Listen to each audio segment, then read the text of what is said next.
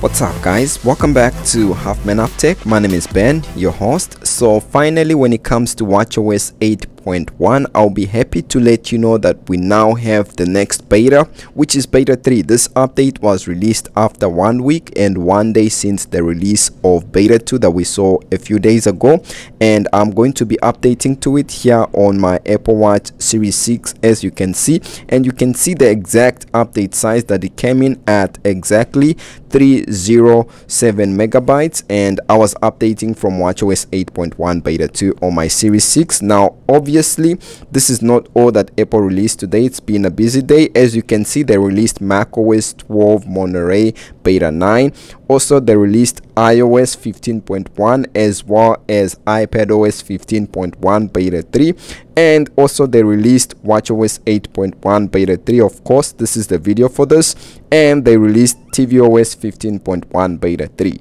Now most of these updates I'll be covering here on the channel, and here at Half Man Half Tech I do cover a lot of Apple software updates. So if you want to stay up to date with such content and information, then a sub to the channel would be appreciated. Now let's go into my Apple Watch and look at the software changes that came with this watchOS 8.1 beta 3. So if we go into general and go into the about, you can see the new build number that we have with this update, and it's 19R5559E. So now the letter that we have at the end ends with an E, and in terms of stability, or what this tells us, coming from watchOS 8.1 beta 2, we actually took a step back in terms of stability. So we took a -1. Now in terms of what's new with this watchOS 8.1 beta 3, the first change that you're going to see is when you get a new Apple Watch and you want to pair it with your device,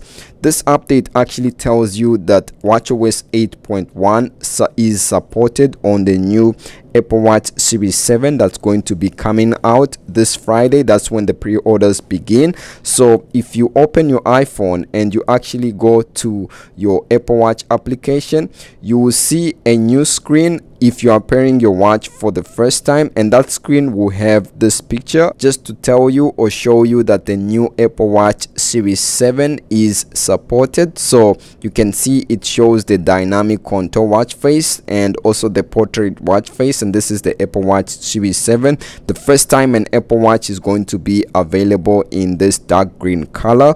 So I might be getting it and I'll be covering it here on the channel, but you also see a pairing button here on the bottom. Something that I noticed that they fixed with this update is that when you actually lower your wrist like this and you raise it up, what was happening sometime on watchOS 8.1 beta 2 was that once you raise up your wrist and the always on display kicks in, that's when the time and also the complications would refresh. But with this update, they seem to refresh more often.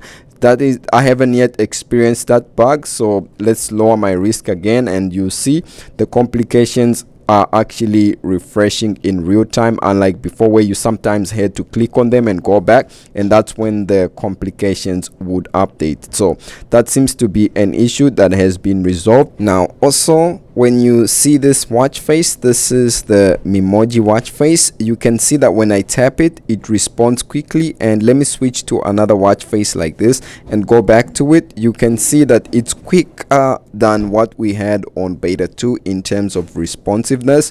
On beta 2, you would select another watch face, and then when you go back to it, it would take like sometimes 10-15 seconds to respond. But as you can see here, it's actually responding quick and real time, and the complications are also updating in real time. So that is something that's good. Now I actually don't have the Apple Watch Series 5 or the SE or the Series 4 to be able to go into settings and go to accessibility and go to assistive touch and turn it on. But I noticed that with this update, if I go to where it says motion pointer and I go down and I actually select where it says dwell to control and shake to start, so you notice if I shake, it actually doesn't start motion pointer. If I shake again, let me try again. So this shake to start isn't working normally. Sometimes it does start the motion pointer, sometimes it actually goes to the previous screen. So I'm not sure why this is not yet stable on this update, but you know, you can see it went back again. If I shake again, you can see it goes back. If I shake again, you can see, you know, it basically keeps going back, but the motion pointer shake to work or to start, it hasn't yet been working that stable for me, or maybe I'm just using it wrong. So if you have the Series 5 SE or Series 4, do let me know whether you are seeing options to enable assistive touch. But other than that, this is how this update came in for me on my Apple Watch Series 6. If we go to the release notes and go to where it says watchOS 8.1 beta 3 and read the release notes, you'll notice that there's actually not much that was mentioned. So you can see that there's this resolved issue in watchOS 8.1 beta 3, and it basically has to do with the App Store. And after that, we go back to updates in watchOS 8.1 beta 2. So just one resolved issue is mentioned, but when it comes to bugs or issues that I've experienced so far, not many, as you can see. Now if we go into the battery just to see how good it is, you can see that it was last charged to 100% about 1 p.m. today, and you can see that it's about, you know, let's say like 6 p.m. so it's almost 5 hours of usage, and you can see that I have about 86%, so not too bad.